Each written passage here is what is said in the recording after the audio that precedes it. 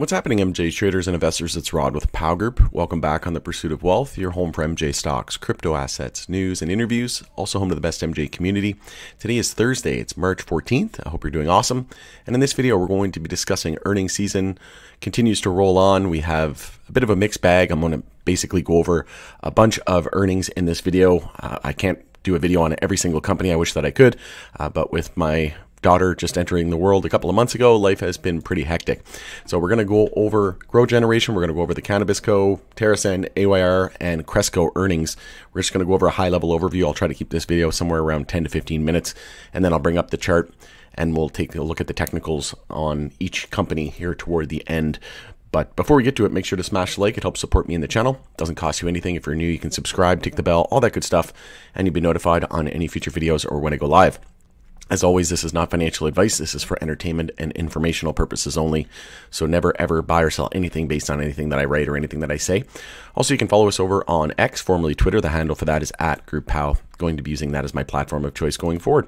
So Cresco did beat in terms of its fourth quarter and on the revenue and EPS, and they are looking to new markets. So they're very hopeful on Ohio, and they're also looking at Florida and Pennsylvania as they look to adult use as well in the next couple of years. But if we take a look at the report here, I just want to bring up their cash on hand. So it generated $59 million in operating cash flows for the full year and ended the year with $109 million of cash and cash equivalents and restricted cash. And then in terms of analyst estimates, they had a pretty good quarter. They were expecting $181.81 million for the analyst estimate, and then it came in at 188.24 million actual. And then EPS, they were forecasting negative 0.0231, and earnings per share came in at positive 0.01. So a big beat there in terms of both EPS and revenue for the fourth quarter 2023. And again, for those of you that aren't familiar with, if a lot of people are thinking, I've seen it time and time again on my videos, well, we're in Q1 2024. Why is this for the fourth quarter 2023? It's because some companies have fiscal year ends that are different than the actual quarter that we're in. So pretty much, I think everybody was fourth quarter 2023 and full fiscal year 2023 results. But again, not going to go into everything as it would take me literally hours to do that.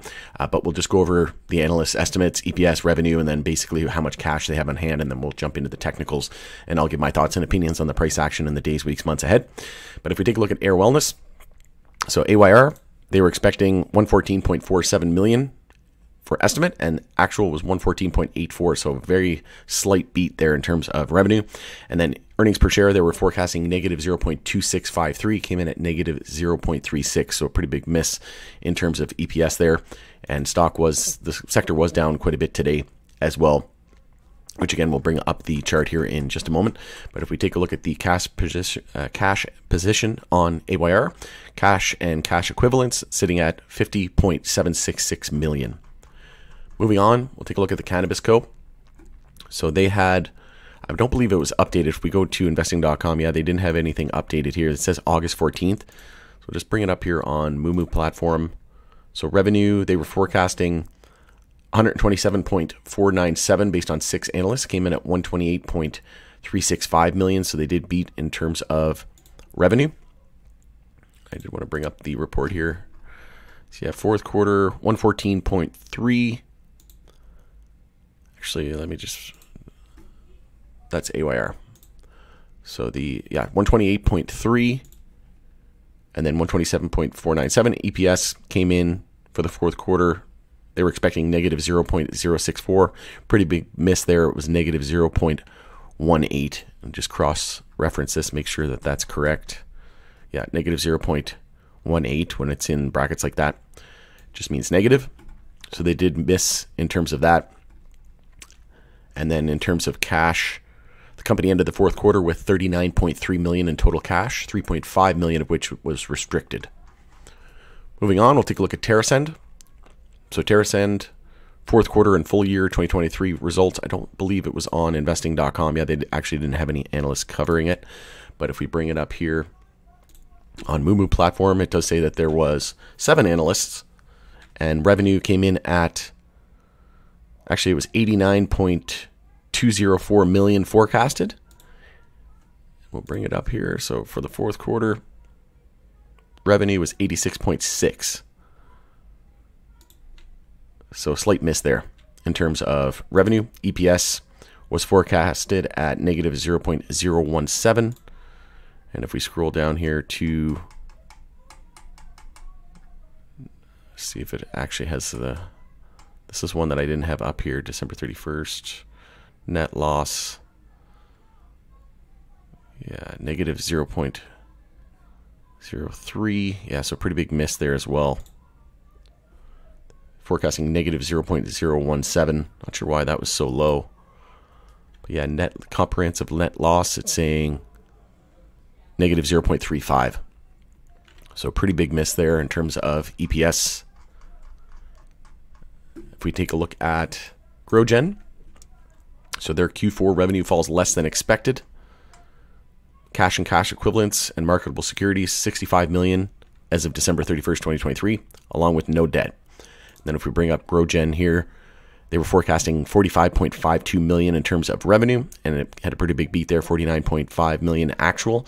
EPS, pretty big miss though. They were forecasting negative 0.13, came in at negative 0.44. So overall, not a bad earnings in fourth quarter 2023 for most of these companies, but Cresco definitely stood out as the shining star of that. AYR was pretty decent, and there's been a lot of companies, I think Ascend Wellness as well. I didn't include that on here, but they're looking for a 280E refund, essentially kind of following in the footsteps of TrueLeaf. So we'll see. A lot of other companies said that they're basically looking into the legalese of all of it to see whether or not it makes sense for their companies to do so as well. But that's a trend that we can continue to see. And then obviously if we get rescheduling, DEA approves Schedule 3 recommendation by HHS, which I think is the most likely scenario. And then in terms of most likely time frame, I think between now and the end of April, could be a couple months after that, but I think that's the most likely scenario. I think it'll be definitely, before the elections, because they'll have that 60-day comment period, and then they'll want to use that as, look what we did during our tenure here and during our administration, we got it done, right? And Biden, there was some comments that he was actually working on getting reform done. So I think the most likely scenario is we get rescheduling and then ultimately descheduling, but they'll take that incremental approach. And if you remember my video, I posted this quite a while ago now. It was on, let me just get the exact date here. So March 2nd, 2024, I said, what comes first, $6 or $12? And this was when MSOS was at $9. So essentially $3 away from both.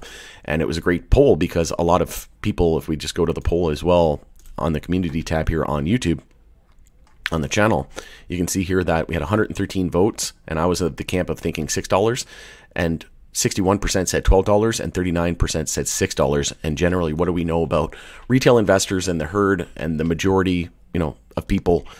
When the majority think a certain thing, it's usually the opposite. So it's usually that contrarian mindset. And I was in the camp of thinking $6. I made this video and did some technical analysis, and I was saying that I believe that the bottom on MSOS would be somewhere in the low $7 or high 6s. And we hit low 7s. I think we hit like 730. And then let's bring up the chart here on MSOS. So the low there was, 730 exactly.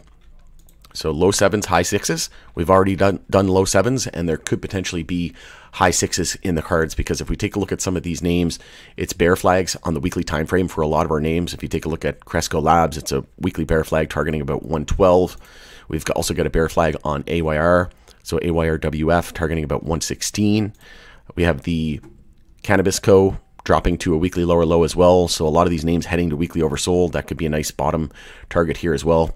But yeah, TerrAscend here it was here. Estimate 89.39 million, and then reported 86.6 million. And then estimate for EPS negative 0.014 and reported negative 0.18. So big miss there in terms of both. Probably the least impressive. And then we could see EMA 12 and 26 bear crosses across a lot of these names as well, which you can see it's the case for Cresco and AYR as well. Not so much on the Cannabist Co, but weekly oversold will potentially mark a bottom there. And like I said, a lot of names heading to weekly oversold and still yet to see their EMA 12 and 26 bear crosses. GRWG, kind of similar to the Cannabist Co, but very close to weekly oversold and dropping to a weekly lower low. So definitely bearish here. And then MSOS, it closed below the 10-week moving average. We saw a bear cross of the stochastic, which was the clue. That happened in the first week of February. And then we just had a MACD bear cross a couple of weeks ago, first week of March, and well below the 10-week moving average. So this isn't looking good. Like I said, the S&P 500 showing some weakness, likely due for a correction down to around 500 or 495 for a nice healthy correction and weekly higher low. And then We also have the 50 weekly there at 676. We also have the 200-day moving average at 691. So like I said, I think that high sixes is going to be a nice area to target here for a bottom, looking to play off that 200-day moving average and 50 weekly moving average there at 676. I don't think we're going to get back into the fives. Maybe we see a slight flush of $6, like a wick, a fast wick, hard and fast drop. It's really going to depend on, you know, the state of the broader market. If we get headwinds there, which is looking like it could be the case. So MJ not set up that great at the moment. If we do see continued weakness in the broader market, which would just be healthy, right? We know nothing goes in a straight line forever. And if we bring up the SPY chart, SPY was a weekly bull flag targeting 521. And we'll just get rid of this here. So you can see here, it was a weekly bull flag. I was doing a newsletter over the weekend, so I actually had to, I actually deleted that. But yeah, if you go from the low here to the high, you can see here was a nice brief weekly higher low, and then bull flag as long as we held 450 on that consolidation. We did, and then once we broke the high, the bounce there at 477.55, that confirmed the weekly bull flag. You just take your measured move from the low to the high there, move it out to your 0.382 fib, and it's saying targeting about 521, and we hit 518.22. So we're definitely due for weekly consolidation. We have no weekly support down to 466, so I wouldn't be surprised in the least if we back tested EMA 12 there on the weekly time frame around 495, and then EMA 26 is at 475. So we need to prepare for this downside. But like I said, I'm still in the camp of thinking that we're still going to struggle in the MJ space until big tech and crypto tops out. Once we see their bull markets come to an end, which I think could be over the next 6 to 12 months, the Fed is likely due. We know CPI was running a little hot, so the Fed is likely going to push out the interest rate cuts until the earliest at the summer. And then generally after we see interest rate cuts is when the market tends to top. And I'm still looking for Congress being banned from owning stocks as well to be a major top indicator and signal and sell signal and major momentum shift. But like I said, after Fed's cut rates, it doesn't mean we're going into a bear market the next day or that day, right? Or even the next week or the next month. It's usually, it takes whales about 6 months to get in and out of positions, net long, net short. So I think after rate cuts, I think it's going to be somewhere around 6 to 12 months. Also the election year, right, in November. So I don't think it's going to be until 2025. I think we're going to see a massive blow off top for stocks and crypto into the end of the year, and then maybe spillage into 2025. And then I think in Q1, Q2, definitely by Q3, I think in 2025, somewhere around Q1, Q3, 2025 is when we're going to really start to see selling pressure start to pick up. And that's when I think we're going to enter a multi-year bear market for big tech and crypto. And then I think we're going to see MJ with the biggest catalyst looming, tons of catalysts looming, right? Florida on the ballot, enacted potentially in 2025, Pennsylvania, Ohio coming online, Germany with the first pillar, second pillar in 2025. We have the MJ Act up for review here in Canada with an expected spring release. We also have potential excise tax switching to a percentage, which would save some companies, tens of millions of dollars, almost up to about $100 million. Tilray said they'd save anywhere from 70 to 80 million. There's so many catalysts, safer banking, rescheduling in the US. So giddy up. It's time for MJ's time to shine here, but it could be, like I said, it could be another 6 to 12 months really before we start to see the broader market and big tech and crypto start to top out and finish its multi-year bull market and potentially enter a multi-year bear market. And then I think MJ could potentially, dip pretty hard and fast with the broader market if we see some big drops there, but then I think it will recover and could be the best performing sector over the next couple of years as we look to enter a new multi-year bull market. And something similar happened in 2018 when, 2018 when the crypto market went into like the biggest basically alt season and bull market we've ever seen.